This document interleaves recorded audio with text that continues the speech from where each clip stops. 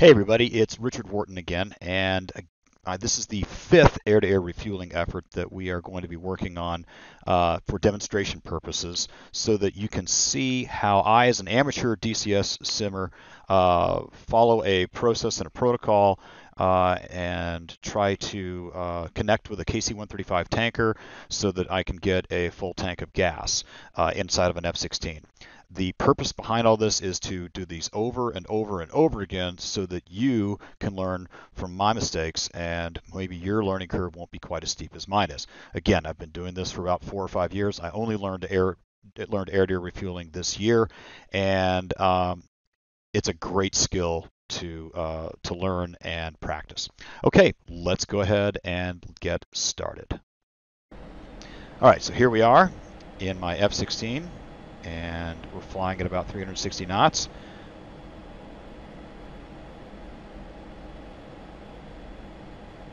Everything's going just fine. Now let's stop right there. Take a look. Let's zoom in. I have turned on the pitch altitude hold. And the purpose of this is I want to sort of stabilize before I make my radio call. Okay. Let's get back into the action.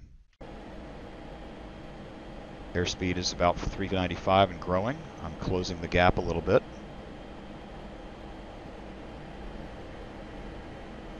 Texaco 1-1, in field 1-1, request rejoin. There's the radio call. In field 1-1, Texaco 1-1, proceed to pre-contact at 16,000 at 350. Okay, now stop right there. You'll see that I pressed, let's zoom in a little bit.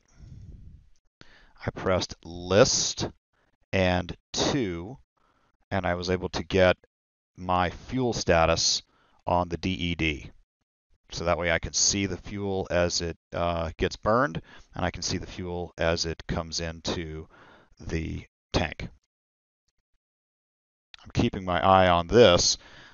What I did here is I activated the door to the air-to-air refueling canister, and that is this switch right there. I clicked on it once using a bound switch on my thrustmaster, and now I am ready to go. Let's get back into the action. Okay, I'm going to start slowing down immediately. Probably was a little bit too aggressive coming back in to merge with the tanker, but I am okay.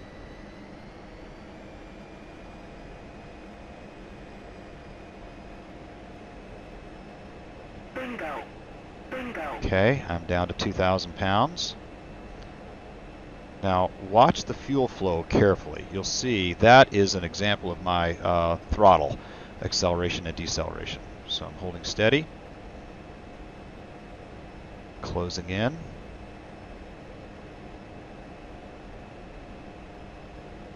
Going to get a little bit closer before I make the final radio call for pre-contact.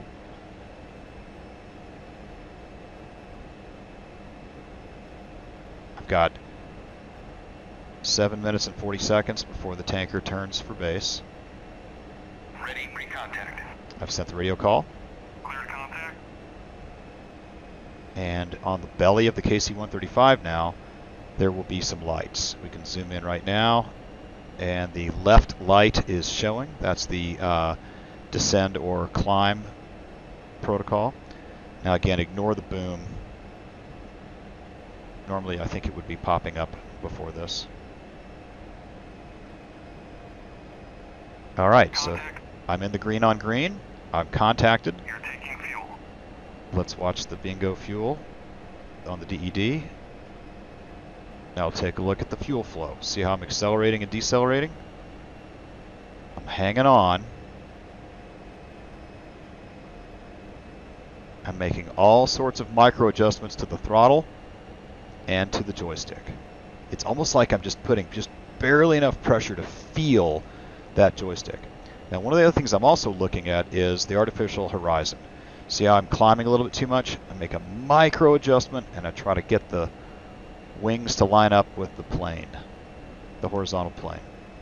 Still green on green. I'm at 4,100 pounds. Look at the throttle. It's up. I'm accelerating. Now it's decelerating. And I am still connected. Airspeed, fuel flow is increasing. There's 5,000 pounds. Fuel flow is decreasing. I'm learning how to stay ahead of the jet. I'm a little bit behind.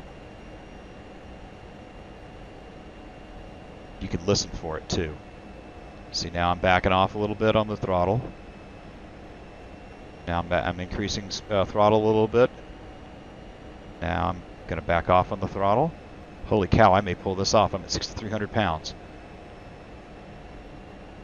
Still green on green. I'm still connected to the boom. 69.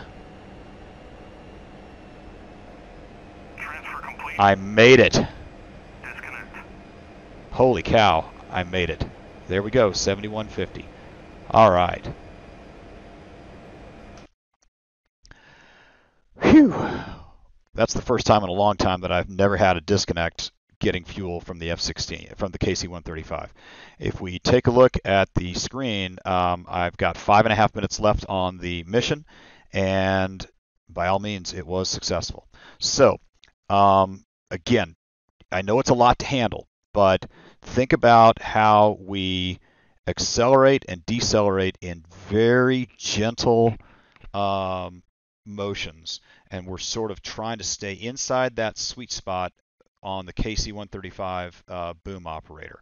And I also, you got to make sure that you're just barely feeling the pressure on the joystick, just barely, just a little bit here, a little bit there, a little bit here, a little bit there.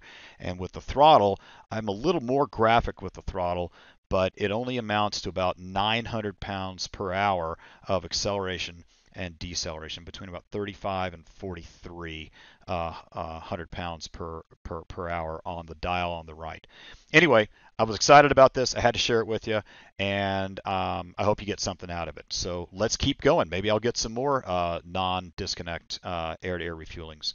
Thanks for watching, and have a great flight.